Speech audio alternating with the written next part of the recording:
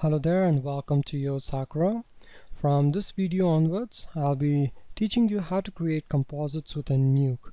So in this first video, I'm just going to give you a brief overview about the different conventions that I'll be using while creating composites, and also give you a couple of tips and tricks about how to lay down your nodes and how to structure your tree.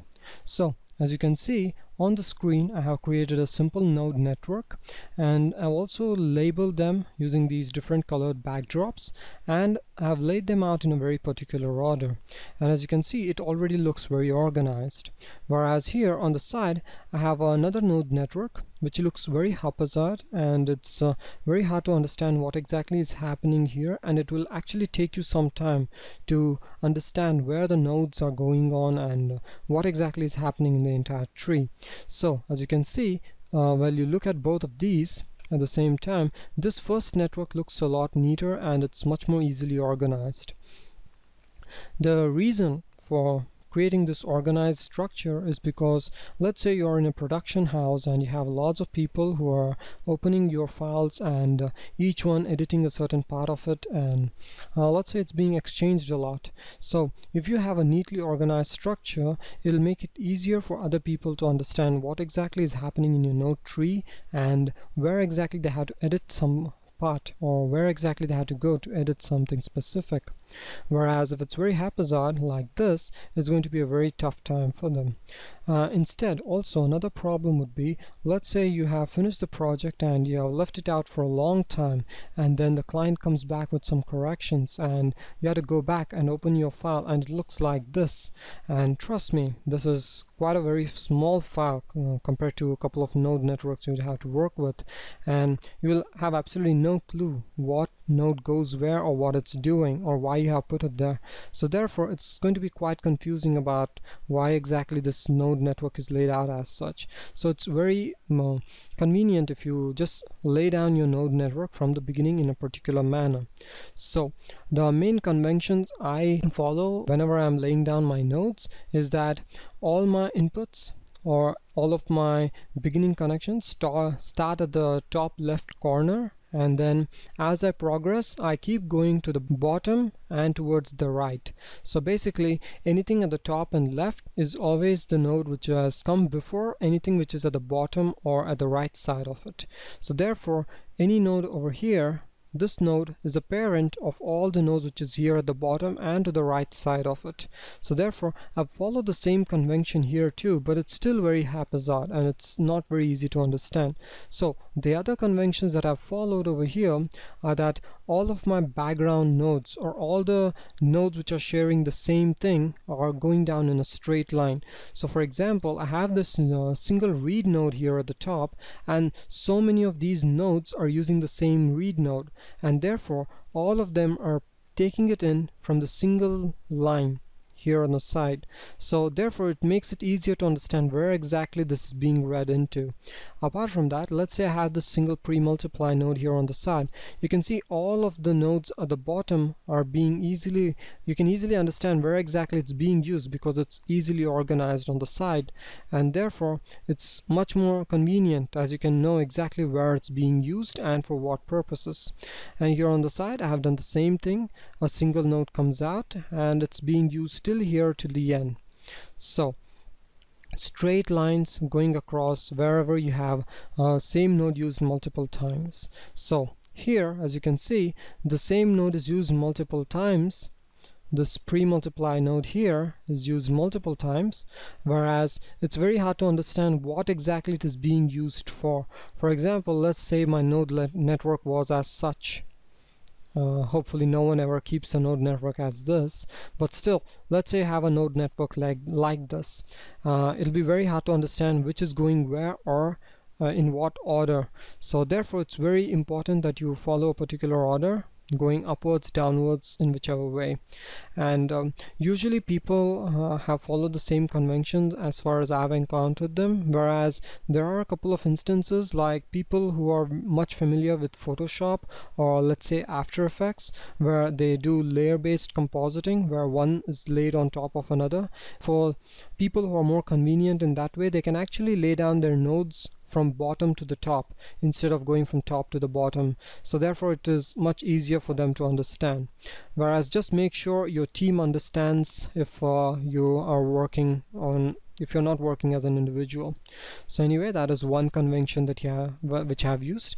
Apart from that, anytime I have several composites, like for example I have a composite here, which is a BG comp, which is the composition which is doing the background, and here I have another comp which is working only on the foreground part of the composite.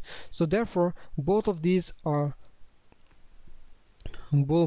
have a single backdrop, which lets me move them around as a single unit and treat them as a single unit because they are because that is what they are. And also last convention that I like using is that the last node on any composite, whether if it's a single branch of the composite or the entire composite, I usually have a single color code for all of them. For example, in here I have them shaded green so that I know that that is the last node that I have to work with to get the proper composite. And I usually end all of my compositing branches with a single grade node because it's the easiest to color correct them with. So those are a few of the main conventions while laying down the nodes. Now apart from that, the order in which I lay out the nodes is very important too. For example, when you're doing a 3D composite or any composition for that matter, always go from the darkest to brightest. What I mean by that is that, let me start by opening up this first merge node here on the top. As you can see, there's a single plane, nothing special on top of it. I'll go open up the second node on the branch. As you can see, it just turned darker, meaning it added something which is of a darker value into the same tree. And by darker, I basically mean anything like shadows, ambient occlusion, or let's say depth fog or darkening, anything at all which makes your scene or elements dark has to be put in the front. So that's what I'm doing here. So let's say I go to the next node. You can see another shadow came in over there, and then I have another shadow on the side, and then I have my indirect lighting added on top of that, and then on the end I have my reflections, and then I have graded the entire thing. So as you can see, I followed a simple process. First I did whatever makes my scene dark, and then in the end I composited whatever makes my scene lighter. So therefore in the end it gives me maximum detail. The reason we do it this way is because let's say you have reflections and you composite your shadows on top of them. Basically your reflections will dull down, or your ambient occlusion will dull down the reflections. You don't want anything to affect the highlights on your object because that is what is giving the details. So therefore this is usually the convention which is followed, but always remember, make sure you do whatever gives you the best output. Don't follow any rules. So if let's say exchanging the shadow and the reflection gives you a best output, then go ahead and do that. Don't try to follow the same guidelines all the time. So apart from that, another most important convention I'll be using is that my background and my foregrounds will be composited separately in separate branches, and then I'll merge them together in the end. So for example, here as you can see, this is my final background. I can see that there is a hollow empty area wherever the sphere is supposed to be, and then when I go to my sphere composite, you can see only the sphere is composited and nothing else has happened here. And then in the end I merge those two together. The background and the foreground come together in a final composite. The reason we do it this way is because it makes it much easier to grade or color correct the background compared to the foreground.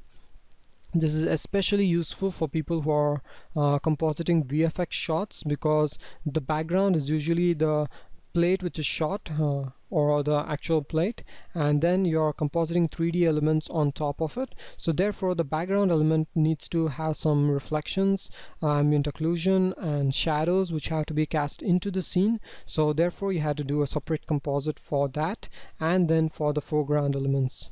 So therefore those are the few main conventions to use. Next, apart from that, last I would like to show you how exactly I created these backdrops. I'm not sure if I created those in the previous videos, so let me just copy a couple of these nodes onto the side here.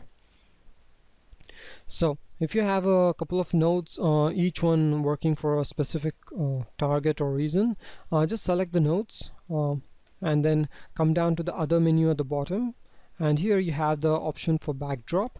By just clicking on it, all the selected nodes will immediately get a backdrop.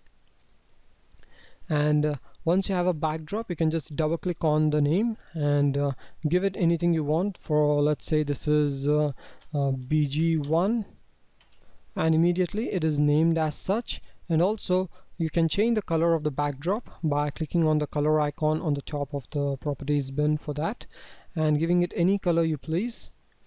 Usually for any kind of composites, I try to avoid these bright colors because usually these bright colors are very distracting, and they usually grab a lot of attention in the composite, and therefore not usually recommended for a lot of nodes, whereas I usually have them only for read nodes or very important nodes as such. So try to have bright colors only for things which are very important or things which you have to don't have to search for all the time.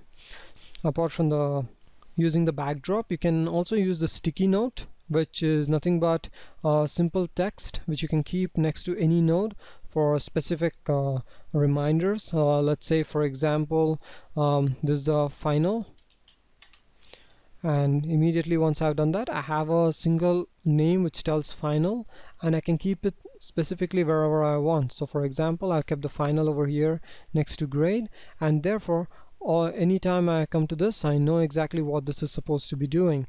Or for example, this is supposed to be reflection, or this grade is editing the shadows. I can put in a specific template right next to it, or some text right next to it explaining what exactly it's doing.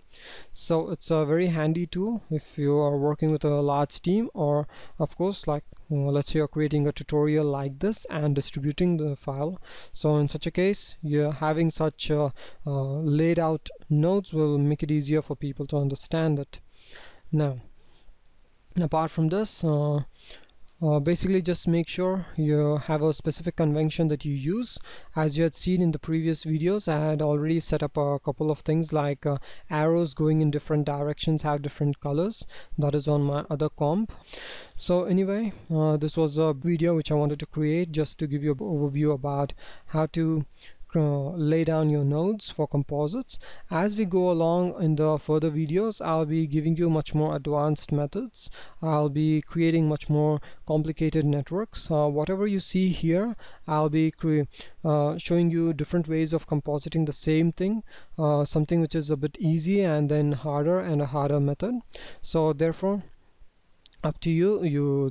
Just practice as much as possible. Just try to get the concept in so that you can create the best output possible.